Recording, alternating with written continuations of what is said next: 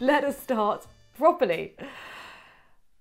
Turn off commenting, and here we go. So this is the first image that we're looking at, which is, I mean, International Dance Day. Eat your heart out. Okay, so there is just one person dancing in this image, but what a dance she is doing. I am going to say that she is performing the ultimate burlesque. I mean, look at the, oh my God, I've turned into, what's his name? Bruno from, that wasn't rehearsed, it just happened. The spirit of Bruno has entered me. Oh my God, we're going to get in trouble today. But she's, you know, I'm sorry, I'm not saying he's dead, by the way. I don't, as far as I know, he's very much alive and kicking. So she, oh my God. Okay. She's doing this fantastic back bend, beautifully elegant arms. Look at that lovely pointed foot as well. I mean, you know, completely elegant, completely can imagine her very sensual moves. If she is doing burlesque, I don't know how she's going to get that top off. That might be quite interesting. Let's just hope it's a quick unhook at the back. And also, I'm going to say she doesn't seem too worried about the fact, let's just bring this up a little bit closer for you. She doesn't seem too worried about the fact that there does appear to be a leopard in the room. I mean, perhaps that's part of her act. Perhaps it's just a family pet that she's that she's happy to accommodate. He or she doesn't look terribly dangerous at this point in time. You might also notice that there is a peacock standing on the windowsill, so we'll come back to that in a second. And then, of course, we have this couple who are sitting here enjoying the spectacle very much indeed. They look like quite a wealthy couple, don't they? They look like quite a wealthy couple. He's kind of sitting on a throne. If they're a wealthy couple, they probably need to up the idea of the feast that they're perhaps supposed to be having. But anyway, that's by the by. So he's sitting on his throne. They're both wearing crowns. They're both watching her intently, maybe for slightly different reasons, because have you guessed who the couple are yet? I'm sure you have. He is Herod. He's not Harold at all. He's Herod, and she is Herodia. And so the lady dancing, she is dancing a dance that has become known as the Dance of the Seven Veils. So this is Salome. I told you I'd picked a blinder for today. So Herod and Herodia. Okay, we need to just dig into this a little bit to understand the story of Salome.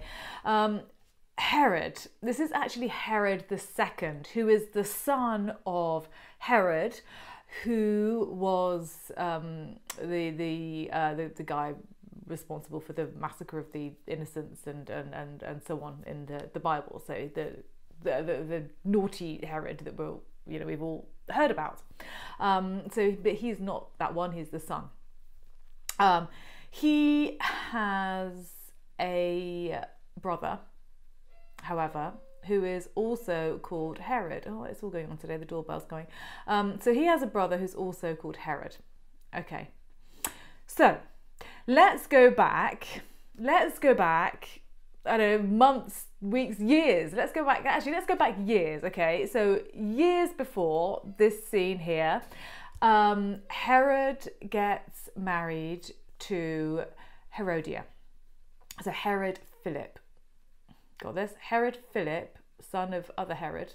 Too many Herods. Too many Herodias. Too many Herods. So only one Herodia, but too many Herods. Herod Philip gets married to Herodia. And they have a daughter, and they call their daughter Salome. Some years pass, and Herod Philip and Herodia fall out, and they get divorced. Herodia sets her sights on another Herod, Herod Philip's brother, who is Herod, who is called Herod Antipas. Jesus, not called Jesus, Herod Antipas, and she marries him. She gets what she wants, and she marries him. Okay, so now Salome has got this stepfather, and the stepfather is quite keen on Salome. However, what the stepfather and the person that the stepfather and the stepmother aren't very keen on, not the stepmother, the mother, Herodias, aren't very keen on, is a guy called John the Baptist. And the reason that they're not very keen on this guy called John the Baptist, you might have heard of him, he's quite a big figure in the Bible, is because John the Baptist is vehemently against the fact, are you keeping up, by the way? Vehemently against the fact that Herodias has married this second Herod Antipas. So he is, he's kind of rallying against it. And Herodias says, well, you're a pretty important guy, darling Herod II. You could get rid of John the Baptist. And he's like, yeah, the thing is, John the Baptist is he's pretty popular, so I don't think that's going to be a very good plan, if I'm honest. Let's not get rid of John the Baptist. Okay. So time goes on, and it's Herod's birthday, which is what we're seeing here. And so Herodia thinks, right, okay, I've got an idea. I have hatched a plot. She's hatched a plot. And her plot is that, she says to Herod, you're pretty fond of Salome, aren't you? And he's getting fonder and fonder as Salome is growing up into a beautiful, she's only a teenage girl, actually. She's probably about 14 or 15 at the point that this is painted, although she looks arguably a little bit older here.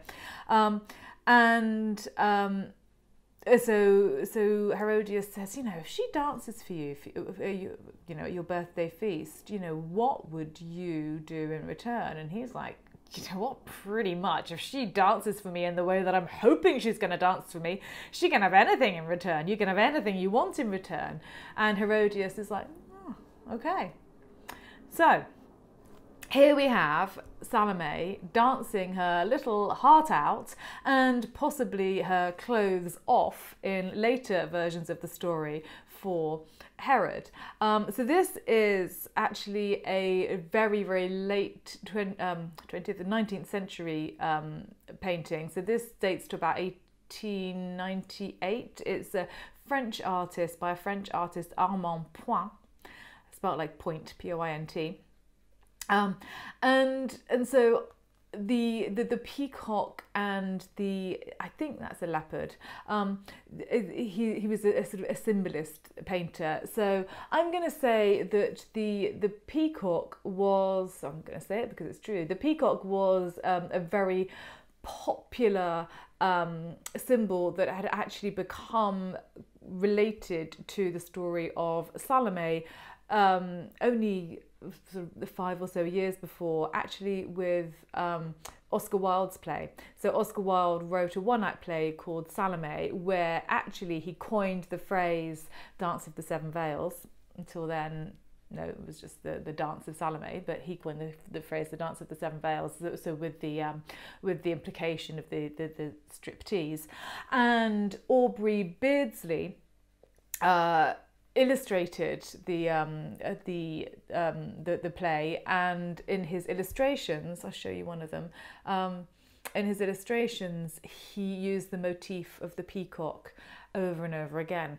So why was this? The peacock was already quite popular in the 19th century as a symbol of sort of slightly decadence, but extravagance, wealth. It was quite exotic. It was used all over the place. The peacock feathers were used in all sorts of decorations, so it was quite prevalent. The peacock over time has been a symbol of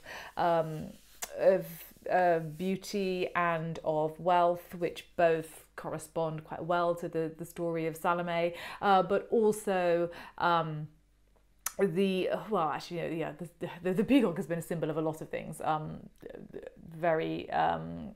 It was Hera's attribute, still is Hera's attribute. So if we're going back into Greek mythology, it has meanings there. Also could mean resurrection in a Christian context. Not so much here, I think. So I think here it's all about the extravagance and the beauty. So I think he's referencing in this the Oscar Wilde's play, but also this, the extravagance and the beauty and the exoticism of the peacock.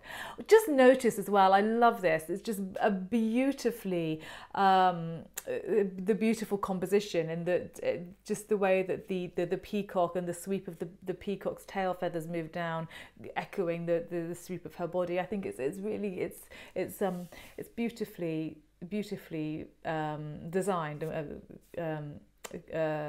composed, this painting, and then the leopard, or the wild cat, elegant, sleek, but a hunter or a huntress. So I think that comes on to the next part of the story, which isn't, of course, told here. So we can just go, oh, okay, this is a lovely little dance, but of course Herod has said that he will give anything for Salome to dance for him. What does Herodias, his scheming wife, persuade Salome to ask for? Well, it's not a new dolly, I'm going to tell you that. No, enter John the Baptist, and of course what Salome asks for is John the Baptist's head on a platter. Nice. So Herod, he's like, no, really, anything? Seriously, you want that? And she's like, yeah, that's what Mum's told me to ask for. That's what I'm asking for. And so reluctantly, he accedes. Although, as I say, you wouldn't know that from this painting. It's very much all about the exoticism and the beauty and the sensuality of the dance. Rather many centuries before, an artist called Fra Lippi. Now he was, as you can tell by his name, Father Lippi. He was a monk, but he ran off with a nun and got her pregnant. So this is a fresco of it's actually called Herod's Feast, because it doesn't just depict the dance of Salome. I will bring up some closer images later, but this is a mid-15th century fresco in the Prato, the cathedral in Tuscany, in Italy. So you have here, so this does tell the story, okay? So this isn't just, so you've got the sort of slightly sensual dance in the centre, so she's just centre left. Let me show you. There she is, doing her little dance. Not looking quite so happy, I'm gonna say. She's, I don't think she's just putting as much into it as our late 19th century Salome, is she? She knows what's coming. Because here she is again, so this is sort of centre left of the fresco. And you can see to her left-hand side, the figures would have been more. Sorry, I'm pointing like I'm pointing at my phone. Like you can see what I'm pointing at. I suppose I'm pointing at you. But they would have been more defined. But they've over the years, the paint has become translucent. So they're sort of ghostly figures. Perhaps that's a little bit appropriate. So let's show you what's going on right to the very left of the painting. So here we go. So this is an example where we have the same person several times in one painting. So this is Salome right over to the left-hand side of the fresco with a platter, and poor old John the Baptist has been decapitated and his head is being placed on this platter. She's looking rather revulsed, as well she might, and he's I don't know, he's kind of like, oh, a bit surprised, as well he might be. And then here she is again, right on the other hand, right on the other side of the painting, on the right hand side of the painting, presenting the head of John the Baptist to Herodias, who seems to be pointing over at Herod, who maybe, I don't know, maybe he's so in love with Herodias that he can't stop looking at her, or maybe he just doesn't want to look at the head on the platter. So this is a great example, actually, of 15th century fresco in which the whole story is told in one big image. There is, just to the right-hand side of Herodias, another couple who kind of make me, you know what I'm like, they make me giggle. Like, so what's this couple doing on the right-hand side? I mean, are they, you know, is he protecting her, you know, from the revolting sight of a head being brought to the table on a platter? Or are they actually just about to go in for a cheeky snog while everybody is distracted? I'll let you think about that. Some artists, however, just to finish up, some artists, there we go, they just didn't bother with the dance at all. Some artists just went straight in for the head on the platter look, all a little bit gory, you know, he's got a big stretch of neck that is being exposed there, echoed rather cunningly, I'm going to say, by the necklace on this very elegant looking lady who's kind of like, she looks like she's sort of come out with, you know, a tray of biscuits or something, doesn't she? Hi! So she is, it is a particular look that she's channeling, and this would have been a very, very sexy look for the women, well, for the men, I guess, or for everybody at the court of Wittenberg. In Germany in sort of the 1530s, this would be. So she is an ideal beauty of the Wittenberg court, painted by Lucas Cranach the Elder.